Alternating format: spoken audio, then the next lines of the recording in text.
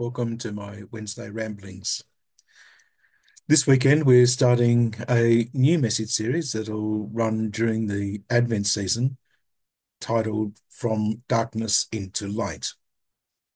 Over the last couple of weekends, as we've drawn to the end of the liturgical year for 2024, we were reminded on a number of occasions how Jesus is inviting us to prepare for the coming of the kingdom of God.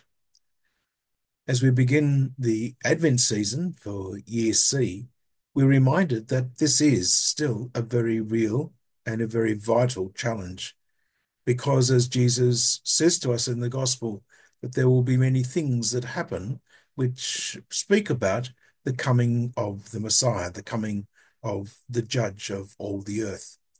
And as he reminds us of these, he tells us that there will be clamor of the oceans and the waves.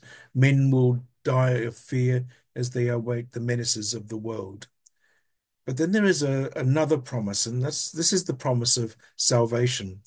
And then we're told that the Son of Man will come in a cloud with power and great glory.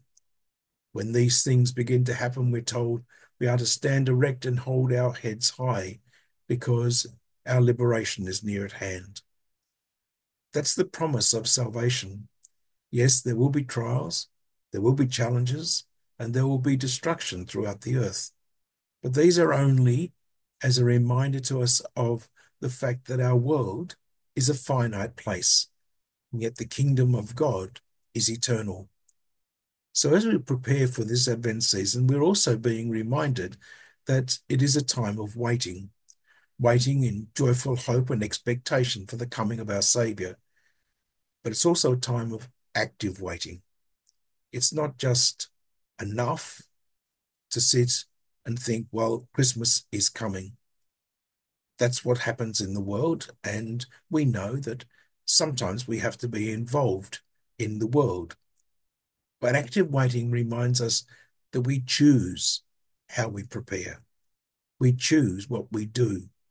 And so while we might participate in many of the activities that happen around us, the social activities, the sometimes frenzied Christmas busyness, but we're still in Advent, a time of waiting. So I'd like to hope that as you reach into this Advent season, as you enter into it, you might simply be aware of what you can do to make a difference in how you prepare.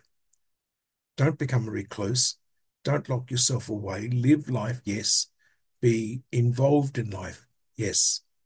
But also choose to be involved in preparing for what we are to celebrate.